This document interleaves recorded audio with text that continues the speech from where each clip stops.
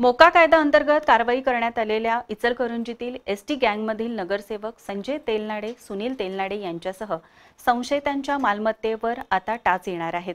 मोका गुन्हा दाखल झाल्यापासून 3 महिने अथवा त्यापेक्षा जास्त काळ फरारी असलेल्यांची मालमत्ता न्यायालयाच्या परवानगीने जप्त करण्याची तरतूद आहे। त्यानुसार ही कारवाई करण्यात येणार असल्याची माहिती पोलीस उपअधीक्षक गणेश बिरादार यांनी पत्रकारांशी बोलताना दिली।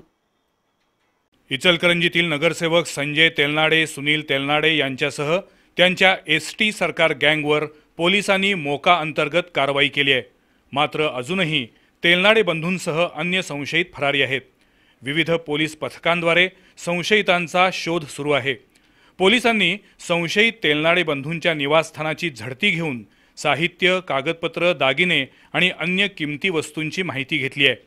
मोका कायद्याअंतर्गत गुन्हा दाखल झाल्यापासून 3 महिने अथवा त्याहून अधिक काळ एखादा आरोपी फरारी असेल तर त्याची मालमत्ता न्यायालयाच्या परवानगीने जप्त करण्याची तरतूद आहे।